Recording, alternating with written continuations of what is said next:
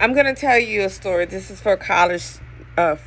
This is for college students or just women in general or men. It can apply to either situation, and it's a true story. And there's non-Greek organizations and there's Greek organizations.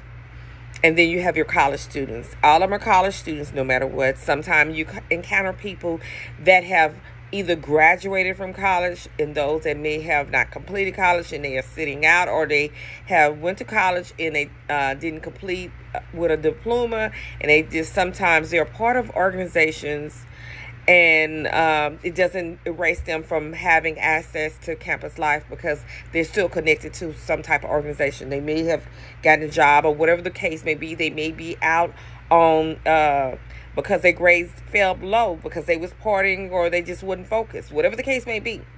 Or they just could be just adults that they could be still young adults or older adults that can come and visit the campus because they're part of a fraternity or sorority or a non-organization. My true story. I was the difference between me and some of my line sisters. The difference is that I was already exposed to the world, knowledge, because I had already been employed on a job. I understand how to be a woman, how to be a big girl. I may have been a young woman, but I understand some of the dangers out here in society or just in world or just even in your own home or in your circles. I understood. But the thing about it is sometimes you can get so trusting and you can think that you're safe because you want to be a part of this organization. Okay, I pledged the organization, and what occurred is I was fine while I was pledging a non-Greek organization. I was fine. At that time, the brothers and the sisters were fine. And the ones that was over me, they were old school. They were strong women. They were athletes. They were strong women. But at the end of the day, they had our backs because our line was more petite, beautiful young women. But the point I'm trying to make is after we went over and we was angels or whatever, what occurred is one time a gentleman, came on campus. He was part of the fraternity, but he wasn't part of our brothers' fraternity. And so sometimes you get comfortable, and I just believe that our brothers did not know this person, but come to find out, I'm telling you certain, and I'm telling you the defense of what happened. Okay, the guy appeared that he was liking me. And so he had a car. I didn't care because I had a car too, but he didn't know that I had a car. But he was liking me. And so he said, well, let's come chat in the car and sit and chat. Okay, I thought we were going to chat, but he wanted something else. So he started getting aggressive. I said, oh, hell to the no. I said, I'm not those little young girls that don't know no goddamn better. I will fight your motherfucking ass. That's just me. And so he was trying to get aggressive. I got out of the car and I ran back to the dorm. Immediately, I did tell my big sisters what had occurred about them because they knew the guy was on the campus. But the thing about it, they knew he was part of the brothers. And so they did go tell the brothers about his act. And so the brothers checked him and threw him off campus. So my thing is, later on, I did find out that he had already attacked another young lady that was not part of our organization. But the thing is, she didn't tell. Come to find out, this person had been what you call trying to rape somebody, or you don't want to use strong words if it didn't occur, or try to force himself on someone inappropriately when no one is warning that type of behavior towards them. Just because a person like you or be interested don't mean that you have to have sex with them. Doesn't mean you have to kiss. If I cannot communicate with you and talk to you, then you're not who I am. You have to know the languages. You don't have to do something just because you're part of an organization. You don't have to be. My thing is, I have always been confident in myself. I knew my inner beauty. I knew an organization didn't make me. Either I'm going to make the organization, but organization cannot make who I am.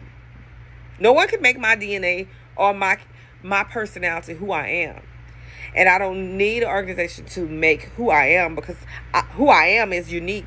But there's a lot of women and men that don't know that. And so they get in these behaviors and think it's acceptable, thinking it's a cool or popular thing, because they have low self-esteem and they think that they can get many men and women.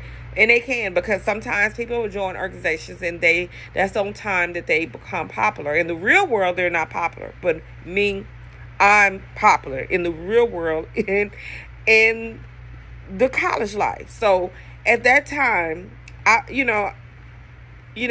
if a person don't know that, they don't know that. But I knew who I am, and I was already a young woman, already entered womanhood, and already was a young lady.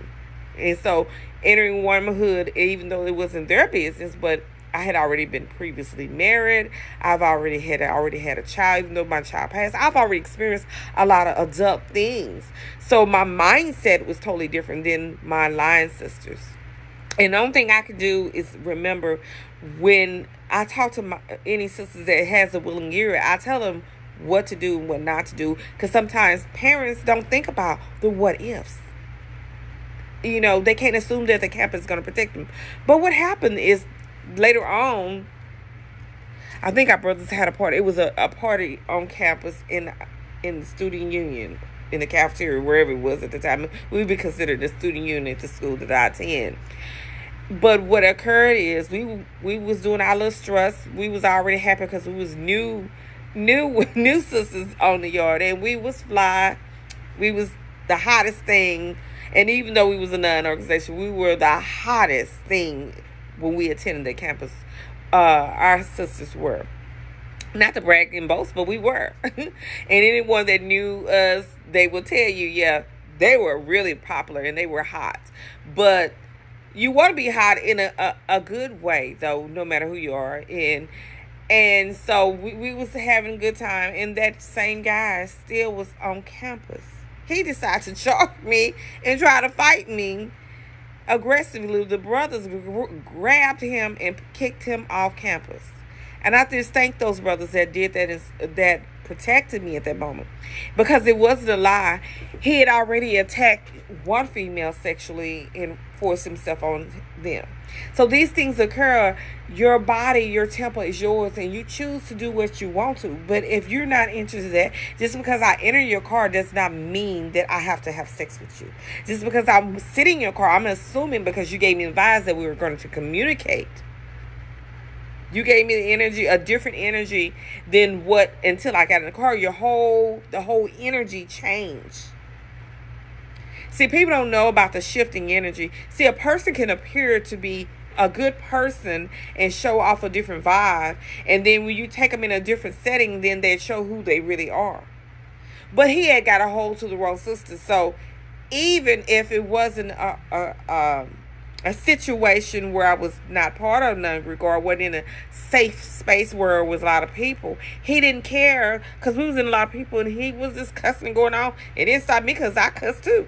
So, but it was, thank God that the brothers knew who he was, and they shifted him off of campus. So think about that when you're on when you're dealing with college life. You got to be safe and think smart.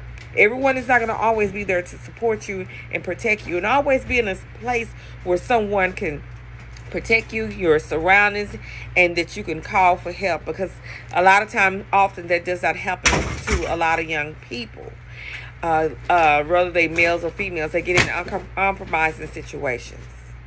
So just remember, be safe at all times.